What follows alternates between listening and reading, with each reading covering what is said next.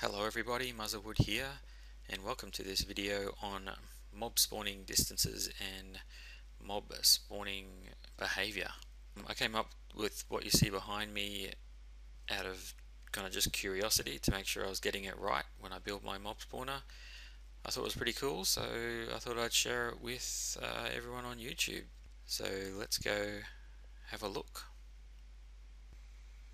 Okay, just before we get into it, if you've come here from my mob spawner video walkthrough, thank you very much for clicking on the next video.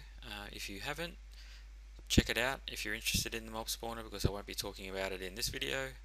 And the second thing is building these spheres that you can see, or arches, was pretty hard for me. I actually had to find a program to help me out just with the block count. So I'll just link to that as well. It's just a simple HTML which draws a grid for you, which you can count the blocks on. That really helped me out. Alright, anyway, moving on. The guts of the information that you need is, if you were standing in the middle of this spawner, mobs will spawn in a 15 by 15 chunks around the player, centered on the player. So if you know the chunks, that's 240 blocks by 240 blocks centered around the player. So that equals 120 in each direction of the player. That's kind of the guts of it. If you're standing in the middle of your mob spawner, there will be some sort of mob within a 240 by 240 block radius of you. Now the domes that I've drawn up here, or built up here, represent kind of active spawning, kind of the most active spawning distance that you'll probably want to stand in to get the most out of your mob spawner. The blue ring is 24 blocks away from the center of the spawner, and the red ring is 32 blocks away from the spawner. Between those two distances is where you want to have your collection point for your items, or it's where you just want to kind of stand. Now that's a radial thing, so wherever it's not a box distance, so these rings represent where you would have to stand to be those distances away. So this is the kind of goal area that you'll be aiming for when, at least when I'll be building the spawner. My collection points will be within that 24 to 32 block distance. Another good reason to build within this distance, 24 to 32 blocks, is if you're within this distance, probably more closer to 24, the mobs will be active. Now it doesn't really matter on this mob spawner because they get pushed into the water, but if you just got a static mob spawner where they need to walk off ledges and into water, or the killing machine, if you're standing out here, the mobs will spawn but stand still.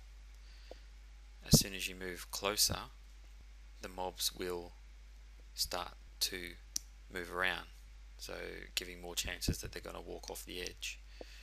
If you go closer to your spawner, you may be actually decreasing your chances of the mobs spawning. So for that reason, it's another reason why 24 to 32 blocks away is a good distance to stand. Another thing to remember when you build your spawner is the lighting up of areas around your spawner.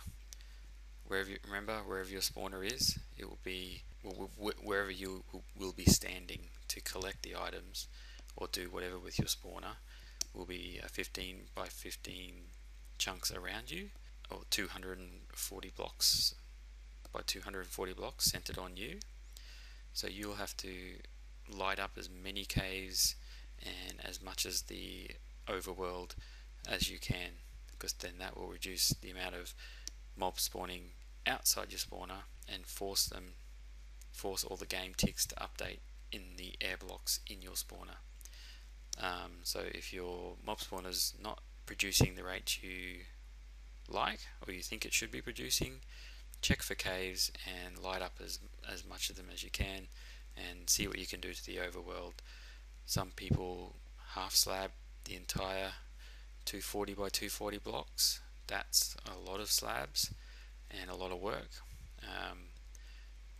Try doing some of it with torches, what you can, you know, whatever you can do to reduce it, and however much time you want to put into it is going to go a long way to getting mobs spawning in your spawner. Alright guys, we'll leave it there. Thank you for watching. Hopefully I've explained in a simple manner how mobs spawn and mobs behave in Minecraft. If you liked what you heard and watched, please hit the like button. It's nice to know people are watching. And if I've got anything wrong, please tell me, because I'd hate for bad information to go out on the net about this stuff and cause people dramas.